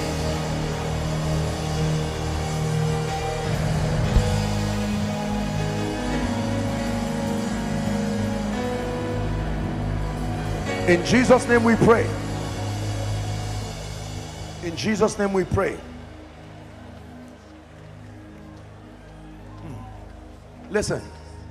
Please listen to me. Listen to me. Do you know why many speakers, many vessels were called upon by God's servant to come and serve the word? Because they are hosts of many unique graces. many grace combinations. Faith and wisdom. For someone, favor and wisdom is like spiritual combinations, and God brings them together, including the people now attending the meeting, not just the ones privileged to minister here. Hallelujah. Please hear me. There are some of you here, there are songs you've written, and if the grace required comes upon you, the nations will be singing those songs. But although those songs have come from the altar, the grace for visibility is not on you, so no one can hear what you carry, and yet they are powerful songs. Keep praying, but you need to access authentic grace that gives you visibility, so that the investment of God's grace upon your life will be heard across the continent. Can I give you one more prayer? One more prayer. Listen to me. I want you to look at every area of your life, your ministry, your business. How do you know the grace that is deficient? By the results and the testimonies that are absent. Man of God, you have tremendous grace for teaching, but there is no backing. This is the reason why, although you are a great teacher, the truth is that there is no performance to the word. Don't argue away and say, well, I'm not called into the miracle ministry. Nobody is called into the miracle ministry. We are called to represent Jesus. The miraculous is part of the forces that gives witness to his being alive. So rather than giving a flimsy excuse and say, well, I think it's just my thing, it's a lie. It's a lie. Contend. It's an add to your faith virtue. You can add to what is already there. Father, give witness to my speakings. Let me no longer be an empty preacher, just making noise on stage. But that as I speak, there be a performance. And someone will say, you taught on this, you taught on that. And grace came. And I took what you said, I applied it, and it changed my life. Can I give you that one prayer? Mention the area in your life where you are yet to see genuine results, a signature of God's grace. Cry in the next 1 minute, Father, the grace responsible for this result, I open up my heart to receive it. Go ahead, Kenya. Body of Christ, pray. Those following online, pray.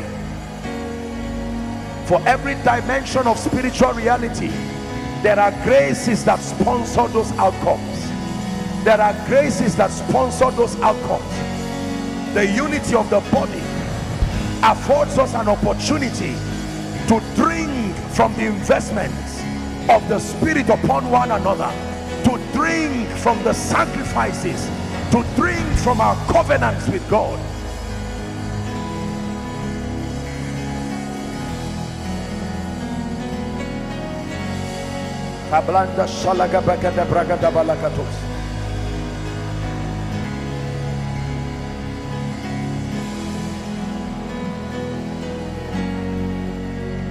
Hallelujah.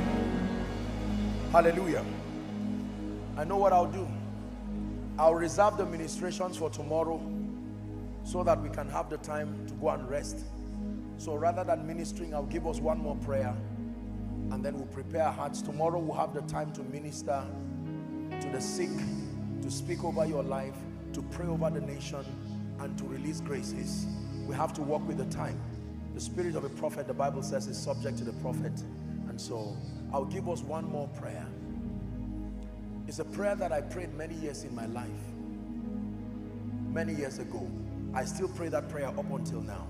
Please listen to me. This one grace you have to pray. That everything called pride and every manifestation of vainglory that can stop you from accessing graces, because you see, the Bible says God, one of the secrets of the multiplication of grace is humility. God opposes the proud. You know what pride is? Acting as though without God you are still sufficient. The Bible says not that we are sufficient in ourselves. It is one thing I have fought in my life. I cry to God all the time, cut away from me any tendency for pride. It's a human thing. As you are lifted and as God begins to lift you, chances are excellent. The number one reason, I did not have the time to teach you, why most people in the body cannot receive from one another is pride. Pride. There are many. Pride. Why should I receive from this brother who does not have a name? I don't know him. I don't see his face on social media. And we carry our arrogance and recycle season of pain. You're going to pray. The humility. Ask the Lord to walk upon your heart. With all due respect, especially we servants of God. You know, the tendency for pride is in us. Everybody's calling you daddy, mommy, yes sir, and you are deserving of that honor. Sometimes that thing can get into our heads to a point that we forget that we are not sufficient in ourselves. Our sufficiency truly is of God, who has made us able ministers. You are going to pray against this cancer of pride. And if for any reason you found yourself walking in pride alongside any other thing, pride, lust, vainglory, don't be ashamed. This is what we're discussing, discerning, receiving. The Bible says you can receive from the body unworthily. There are many young people God is already beginning to use you. The prophetic is there. Truly, there is a formation of the apostolic. But your one cancer is that pride. You've not even started the journey, and yet nobody can talk to you. You know everything. You've seen Jesus. You see everybody. I love you, my dear brother. But so that you would not die before the journey starts, there is a nobler way. Is the way of humility. There are many of us who have had obvious results, but in the presence of obvious results, pride. It's a prayer I pray for myself all the time. There are businessmen who have been limited because it is God's hand that is limiting you. When God's hand is fighting you, the anointing cannot help you, because the anointing was not designed to fight God. The anointing only fights what is anti-Christ. And if it is God himself opposing you, the only prayer that bails you out is a prayer of mercy. Pride. I have watched it turn people from grace to grass. Hallelujah. Before I came here was one of my prayers. As I was praying, I said, Lord, please help the heart of this your son. The journey is still far. Take away all the tendencies. Apostle Joshua Selman, when I entered here, you honored me, and I appreciate it. I do. But I'm sure some young man somewhere is looking and, you know, wishing this is the kind of applause I want. Yes! Before you destroy yourself, let me speak to you very quickly. Honor is a noble thing. It's in your destiny. But cut away pride. Cut away pride. This know-it-all mentality is the way of fools. Cut it away. I hope you like this prayer request. I'm still telling you the prayer request. You look at fathers and ignore them, thinking they don't have them. What does this man have to say? He doesn't see visions. I see visions. I prophesy. He doesn't. Remember Lucifer. Lucifer is an eternal lesson, a memorial on the danger of pride. We're going to take the next 1 minute. Since I'm not ministering again, please pray. If this is all you achieve tonight, then you have prepared yourself to receive pride. You're a man of God and it's eating deep into you. You've created systems around your life to massage your ego to a point that you cannot see truth again. You've been blinded by the psychophancy of men. I don't know why God is bringing this angle to wrap up this service, but it's time to cry. This work is about Jesus. Whether in ministry or in business, the central focus is not Joshua Selman. It's not Reverend Kula. It's not anyone who has come here. Apostle Grace Lubega, the man of God, great apostle from Switzerland, Pastor Poju. These are great vessels, but you must look beyond them and see that there is only one who deserves to be lifted and exalted. And if for any reason you have built a monument around your life, my dear brother and sister in the gospel, if for any reason you have built a monument around your life, my dear businessman, just know that you have set up yourself for destruction. It is never too late to repent. Tonight can be your time of repentance. Can I give you 1 minute to raise that cry? Go ahead. Go ahead. Go ahead. I've given you the prayer point. Cry to your maker. Help my heart. Purge my heart. That which has stopped me from receiving from the body. I may feel I am better than every other person, better than every other man of God, better than every other worshiper, better than every other businessman, better than every other student. That mentality, there is a positive superiority mentality, but there is a destructive superiority mentality. Go ahead and pray. Allow the Spirit in the next 1 minute to do that purging within your heart, to walk upon your heart, bring you to a point where you are broken to the place of humility. Then you will access grace, you will access power, genuine apostolic power, the power to heal. God can trust you with the destiny of millions across the nations, because he knows that you hold within yourself a disposition of humility. Take a minute and pray. Take a minute and pray. Take a minute and pray. Oh Lord, be magnified.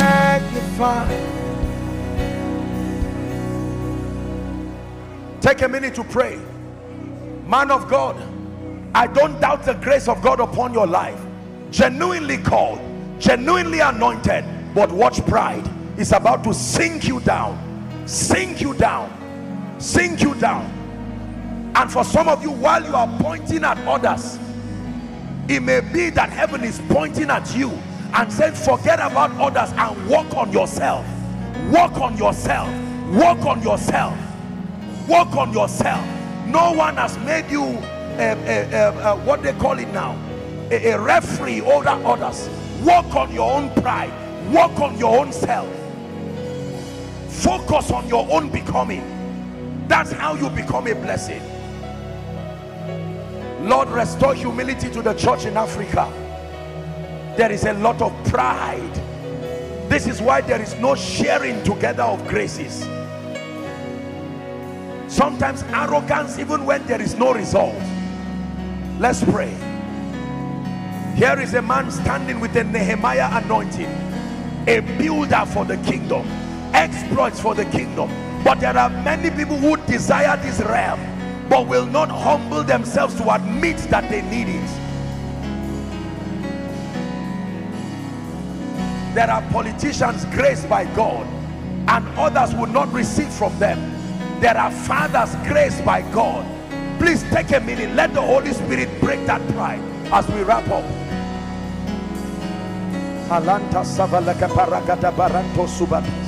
Search my heart. Try my thoughts. Search my heart. Try my thoughts.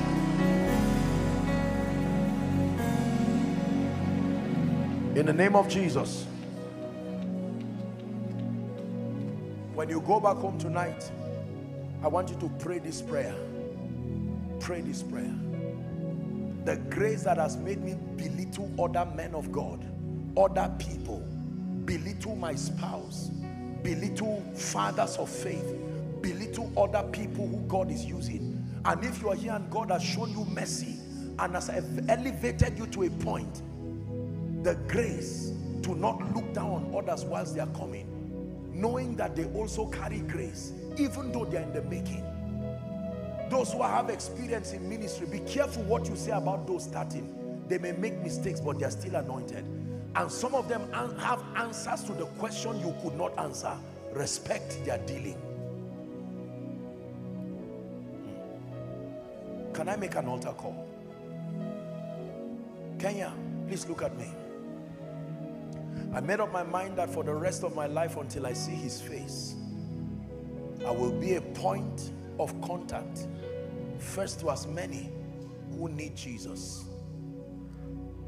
This is my life assignment, beyond teaching the body, helping people to know Jesus. I'm a testament of what Jesus can do to a life. He's changed my life. I want to make an altar call. There are tens of thousands of people in this place. For someone, you came here And whilst hearing me teach, from the first encounter, you know that you've not made it right with Jesus. We're in the days of his power. There's no playing games again. One leg in, one leg out. I'm not asking you how many days you've spent in church. I'm not even asking you if you have a Christian name or born from a Christian family. You may be a sincere person. You've tried. You've done everything you know to do. Oh, we do not condemn you. But there is a family that needs you tonight. God's own family. I'm going to count 1 to 5 for sake of time. Now, once the front here gets filled, every other person who is coming, you'll be required to stay where you are. I know that there are people from the farthest distances who are saying, Apostle, if you will give me a chance to make it right with Jesus, I will come running. I want to give you that opportunity. As I count 1 to 5, please leave your seat and come and stand right in front of me here. The moment the front is filled, I will politely request that you remain where you are, but begin to run. Come to Jesus. We love you and we receive you in the name of Jesus. Who is coming to Jesus tonight? Come. Please let them come. Just manage them. Just manage them so that, manage them, show them the way. Someone just lead them and show them the way so they don't hurt themselves. Come. Let's celebrate them as they come. 2.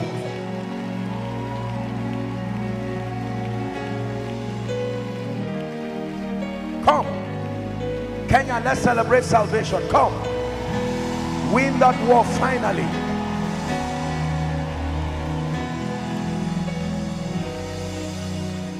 And I will not be silent. Come.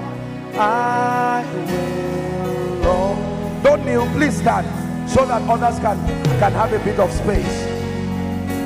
As long as I am breathing, I will always worship. Please stand everybody if you can. Please stand so that there will be more space. Come. 3. You're running to Jesus.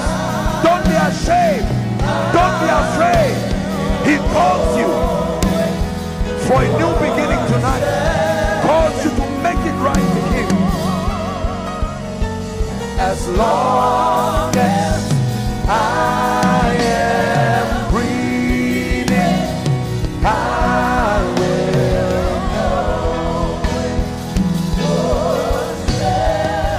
One more time. And I will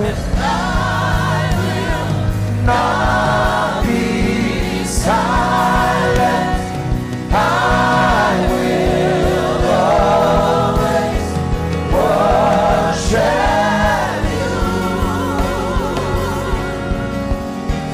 As long as I am breathing, I will always worship you. Hallelujah. Listen, let me encourage ministers of the gospel. Please keep coming if you're coming. Please, let us take the business of evangelism and soul winning serious. Preach well, lay hands on the sick, minister deliverance, but give people an opportunity to meet Jesus. Yes, sir. Don't be afraid and embarrassed to say, will anybody come? That's not your concern. Yours is to give people an opportunity. We have a generation that desperately needs Jesus. Being in church does not equal salvation. I'm about to make that prayer. If you're joining them, please come quickly. Once the front is filled, then we'll pray. Thank you for your patience. Lend me a minute or two more. We have to do this. This is about the noblest experience in this program tonight. An opportunity for these many to encounter Jesus, the Son of the living God, not another Jesus, the one who died and rose again, the one who can turn any life to a sign and a wonder, Please look at me. Those of you who are in front, some of you are crying. I want you to know that I love you with all my heart, and I thank God for your life. Thank you for making this noble decision. Some of you came right from behind. I saw you running. You were tired, but you did not stop. Thank you. The Bible says, as many who will come to him, it says he will in no wise cast away. You have come because rebels don't come to Jesus. They run away from him. So the fact that you have come is proof that you are not a rebel. It doesn't matter how dark your life has been. My beloved people, he's able to give you a new story, a new beginning, even right now. And let me speak to someone who is watching by television here at Rhema Fest. You're watching by internet, you're watching by television. This is the altar call, and this is an opportunity for someone to know Jesus genuinely and truly. As I lead these precious ones in prayer, you may join in your home, your office, or perhaps you are watching by rebroadcast. The Lord is giving you an opportunity to make it right with Jesus, even right now. Are you glad for what God is doing in Kenya? Glory to Jesus. Now, my brothers and sisters, let me request that you lift your right hand high above your head as a sign of surrender. Say this after me as loud and as clear as you can. You're not reciting a poem. Jesus is here. Say after me, Lord Jesus, tonight I have heard your word. I believe that you are the Son of God.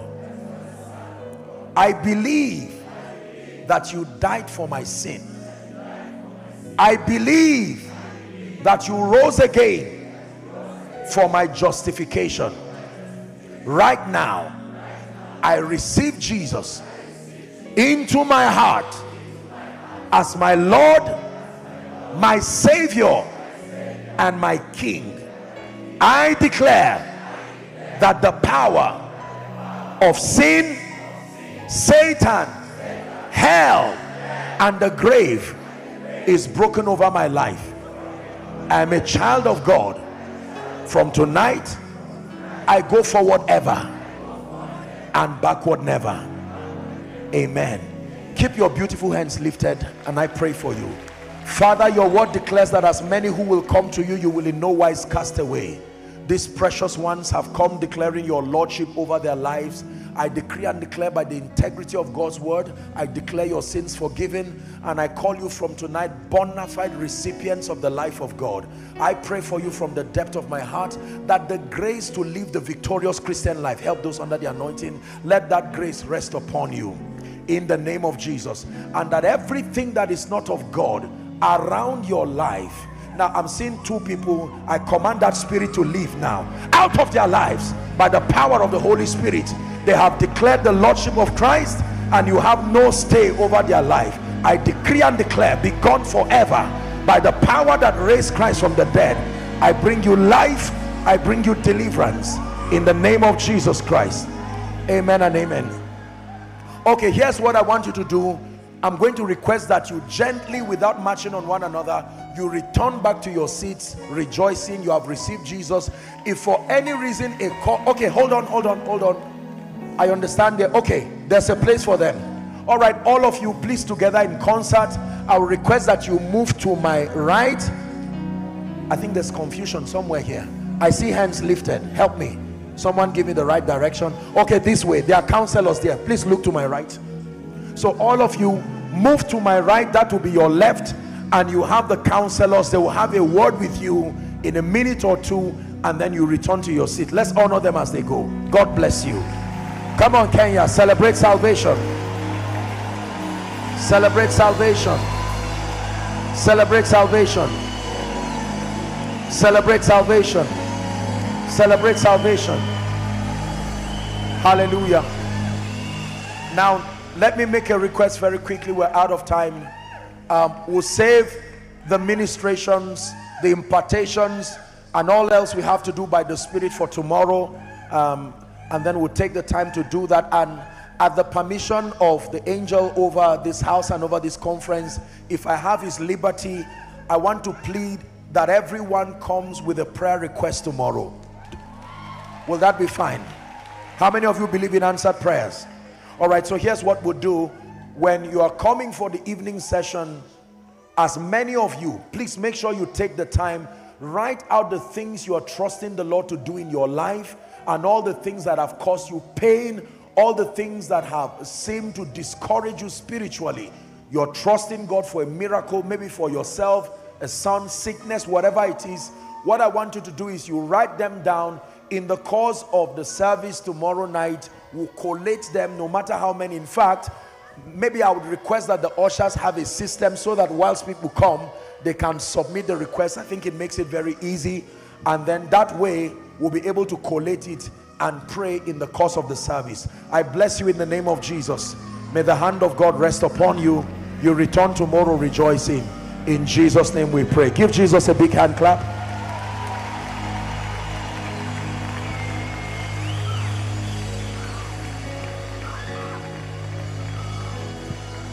Here are 10 reasons why people pray.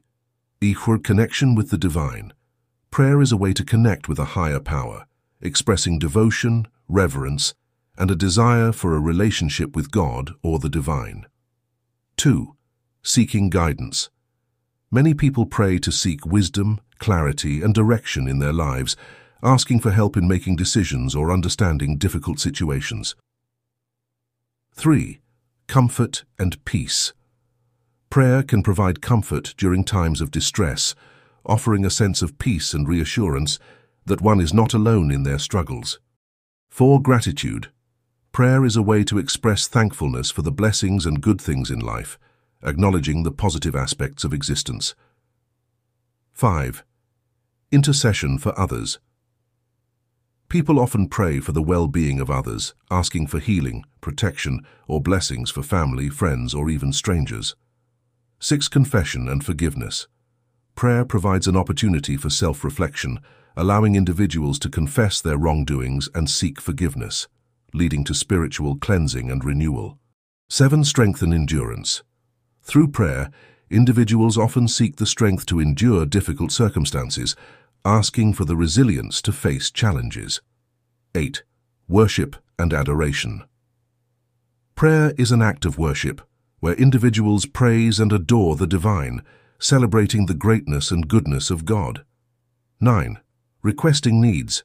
Many people pray to ask for specific needs, whether material, emotional, or spiritual, believing that divine intervention can provide solutions or support.